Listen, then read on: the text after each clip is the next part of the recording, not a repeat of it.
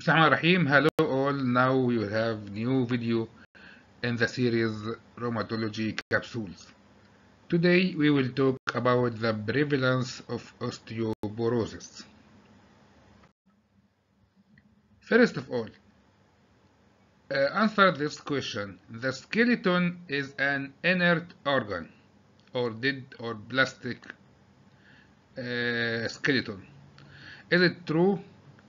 The answer is actually no, because the skeleton is a metabolically active organ. The skeleton has two functions, structural and metabolic.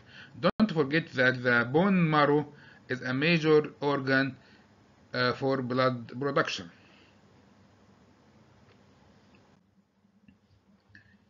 The new definition of osteoporosis. Osteoporosis is defined as a skeletal disorder characterized by compromised bone strength, predisposing a person to an increased risk of fracture.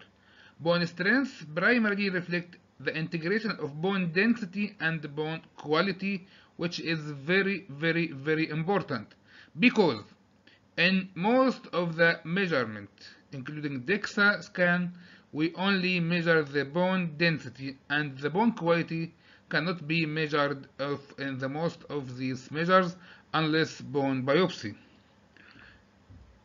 So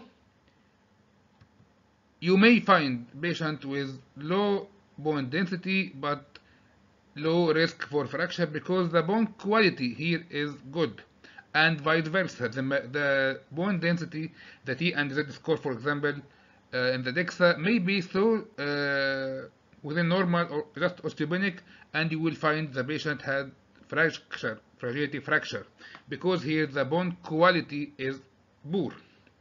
This is the normal bone trabeculae, and this is the osteoporotic bone. You will find this dense mesh of trabeculae. Here, some of the trabeculae are either fractured or thinned or not completely attaching the vertical trabeculae. Osteoporosis by literally means porous bone or bone with pores. It is a disease in which the density and quality, as I said, of bone are reduced. As bone becomes fragile, the risk of fracture is greatly increased, and this is the main important problem.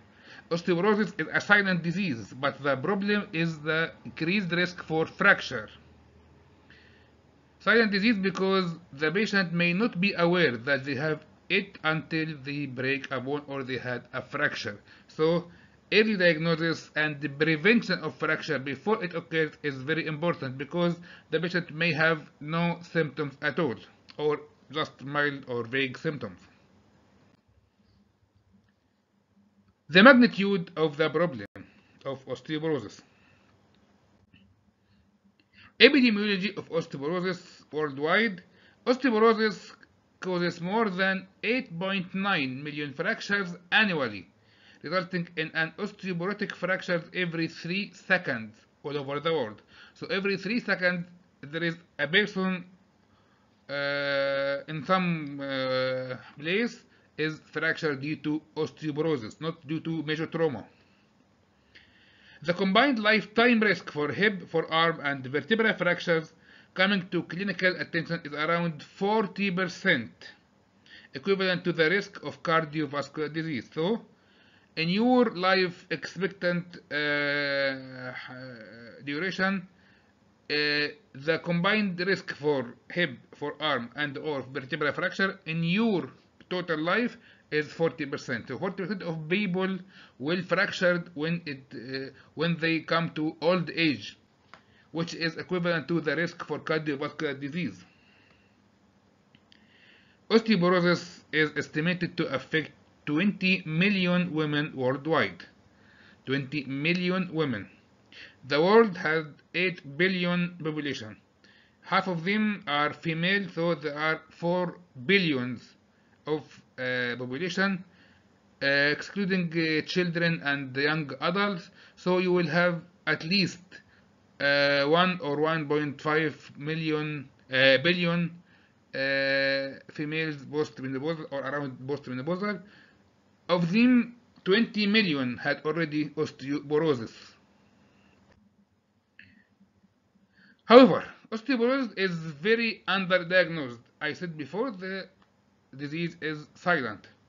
Diagnosis of osteoporosis or fragility vertebral fracture is done by only less than 2% of primary care physicians. Treatment is only reflected to 36% of diagnosed patients. So the disease is both underdiagnosed and undertreated. Even if diagnosed, the treatment is only affecting it's only reflected to 36%. So nearly two-thirds of the diagnosed cases will not be treated. Here are two studies. You will find the disappointing results of these studies. Gilbach et al. 2000 and Morris et al. 2006. Both of them show the very underdiagnosed nature of the disease and even undertreated cases. The prevalence of osteoporotic fractures, you will find that 1 in each 2 women over the age of 50 years will have fragility fractures, and 1 in 5 men over the age of 50 years is having fragility fracture. 55% of people over 50 years had increased risk of fracture due to low bone density, so nearly half of people over 50 years had osteoporosis or at least osteopenia. In women 50 years or older, fracture risk is equal to the combined risk for breast, ovarian, and uterus cancer, lifetime risk.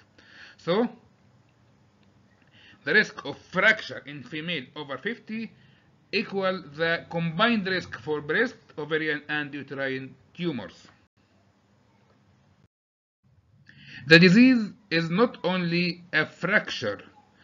For example, hip fracture are associated with morbidity, permanent discapacity, lack of ability to walk independently, and complete daily life activity, and they may also reach to death.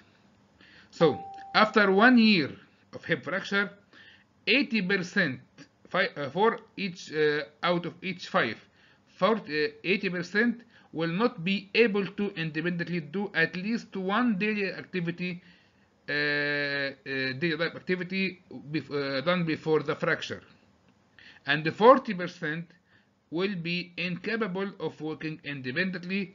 They need, for example, walker, crutches, wheelchair, or some like this.